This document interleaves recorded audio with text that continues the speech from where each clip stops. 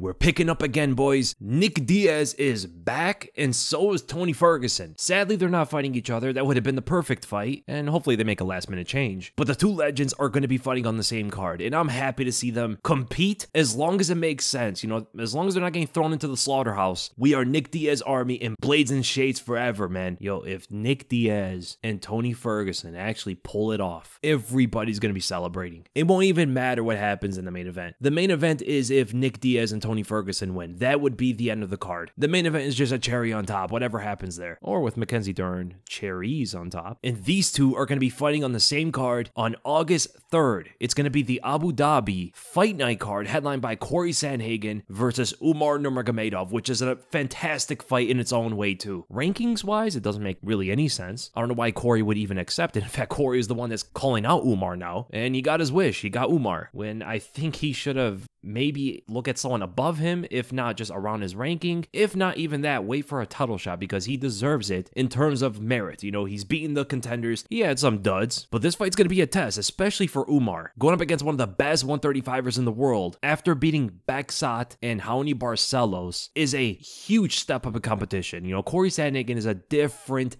beast compared to anybody Umar has ever fought before. He's well-rounded. He's developing a good wrestling game. Hopefully he uses that defensively. Pick the correct battle, stay on the feet with Umar. Do not go to the ground with the guy. But Umar's pretty nasty there too, man. He's got some really good kicks. Awkward timing with some of his punches, how he knocked out Raoni Barcelos. But he did get dropped by Beksat. Beksat is a bit underrated. It's not that, you know, Umar got caught by some nobody. Beksat's actually a pretty good puncher. Or should I say a ferocious puncher. You know, that guy throws everything into his shots and he caught Umar pretty clean. Cory Sandhagen punches a bit differently. You know, he takes off different angles, a lot more technical with what he throws out there. And he mixes up with knees and high kicks, switching stances constantly. He's long and tall. This is a very different kind of fighter in every facet. Like, there's no one close to what Cory can do that Umar has fought before. It's not even close in comparison. And if Umar gets it done, I mean, hats off to him, unless he lay in praise. Now, that is a skill deficiency of Cory if he can't get up from the bottom, but it's not going to be a great performance for Umar if he wins by that method. We want to see a good performance out of both fighters. We want to see what they can both do in all facets of their game without resorting to boring the entire world for it. You know, Cory Sandhagen had that performance one time. I don't think he's going to do it this time. Of course, he's going up against the wrestler here, but we also do not want to see that go the other way. Great fight, though. I cannot wait to see it. I cannot wait to see how Cory's going to look, how Umar is going to handle this puzzle that is Cory Sandhagen. Now, if Cory Sandhagen wins, it's a no-brainer. He has to get a title shot. If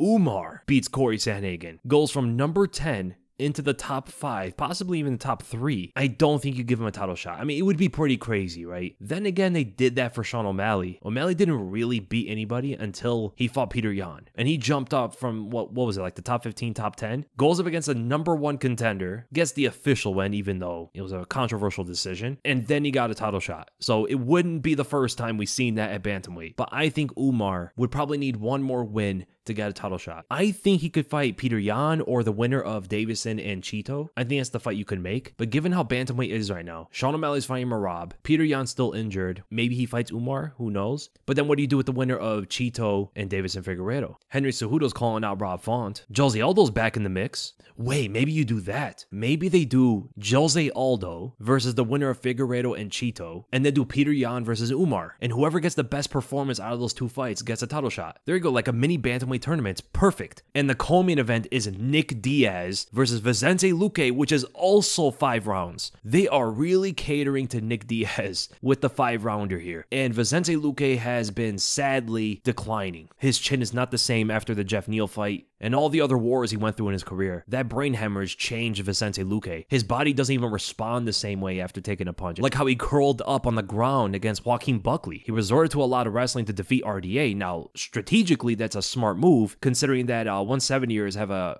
big advantage over RDA when they go with a wrestling game plan, but it's against Luque's general style. He never really fights that way. And it's crazy enough to say that Nick Diaz might actually be the favorite in this. Even though he didn't look great against Robbie Lawler, physically. He was able to put together good combinations, just like vintage Nick Diaz, ripping up clean body shots, just letting the hands fly, and I do not think Luque is going to respond to those that well. Now, if this is Luque in his prime, I'm 100% picking Luque to win it. But if Luque is given unusual bad reactions to these punches, Nick Diaz might actually TKO him in the later rounds. And if Diaz wins, if big bro Diaz wins, that's gonna be so hype, man. I want to see a Nick Diaz victory. I want to see his hand get raised again. It'd be tough to see Vicente Luque lose, man. I do not want to see him get knocked out again or TKO'd. It's so sad to see that decline of his, but to see Nick Diaz finish off with a win would be insane. Yo, if Nick Diaz wins, watch when he calls out Leon Edwards. Or wait, what if he called out Conor McGregor? We get a 2.0 of the "you took everything I worked for" interview from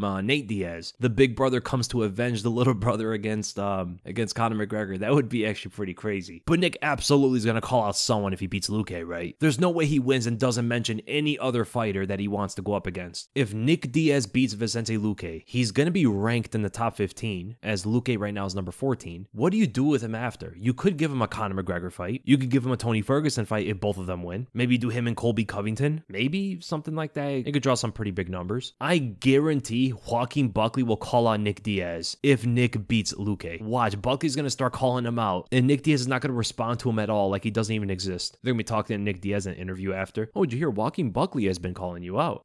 Buckley, yeah, he's a pretty good fighter. Who's that? Then we have Deiveson Figueiredo, the former flyweight champion, versus Chito Vera. Amazing fight. I cannot wait for this. The only bummer thing about it is we're not seeing Peter Yan versus Chito. That was the fight to make, but Yan's got some pretty bad injuries. I think Figgies are going to take him down and hold him. Get good positions, land some good ground and pound shots, threaten with some rear naked chokes. Chito's pretty hard to submit, but he's so incredibly inactive in the stand-up. And seeing the way that Cory Sandhagen took him down over and over again, dominate on top, I can only imagine Figueiredo does something similar. And Figgy is super technical in his Brazilian Jiu-Jitsu. More so when he's in the advantage. When he's the one that's controlling the positions and going for the submissions, landing the ground and pound, he does some excellent work, man. I just wish Chito got more active with his hands, man. I wish he threw more. I can only imagine how much success this guy would have if he just threw his punches more, walked his opponents down with intelligent defense, instead of just waiting for the big shot and hoping his opponent just makes some kind of big mistake like slipping a banana peel before he throws a punch at them. I'm a huge Chito Vera fan, but it's so frustrating to be a Chito Vera fan when this guy's just not throwing. And I know that's his style. That's just the way he fights. But the potential that he has with just making adjustments to his style is what all Chito fans want to see him do. Should be a great fight, though. I think it's going to be interesting, especially if Chito is able to snipe Figueiredo for overextending or lowering his guard when he's throwing punches, because he will do that sometimes. Figgy is not as tricky to hit as Sean O'Malley is. We got some Mackenzie Dern action. Always like watching her. Mackenzie Dern's fighting Lupe Godinez, and Godinez is probably going to win that fight. I don't know, dude. I've watched every Mackenzie Dern fight. As far as I paid attention, she's been undefeated. And then the first fight on the main card is Tony Ferguson versus Michael Chiesa. This might be a better kind of matchup for Tony to go up against. Not someone who's going to knock him out, most likely. I mean, Michael Chiesa has shown some impressive power in his hands. I mentioned before how he dropped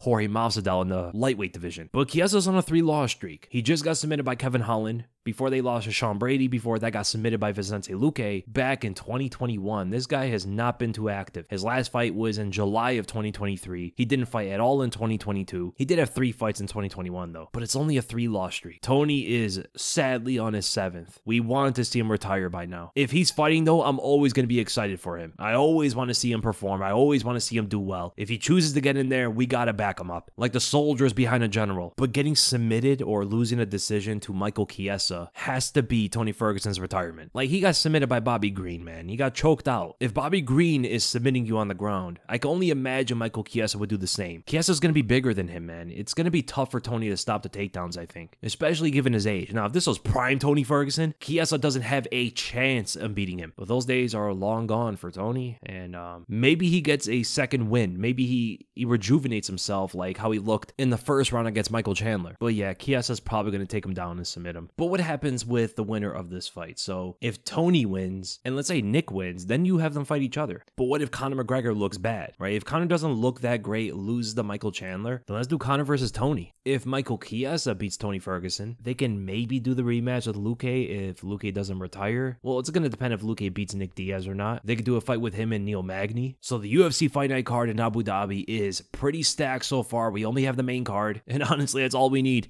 It looks great already. It would have probably been better if Nick fought Tony, and then Luque and Chiesa have the rematch. But the only sad thing about that is Nick or Tony would have to lose, one of them. The gamble with this kind of matchup that they're doing is that maybe both of them loses. Who knows?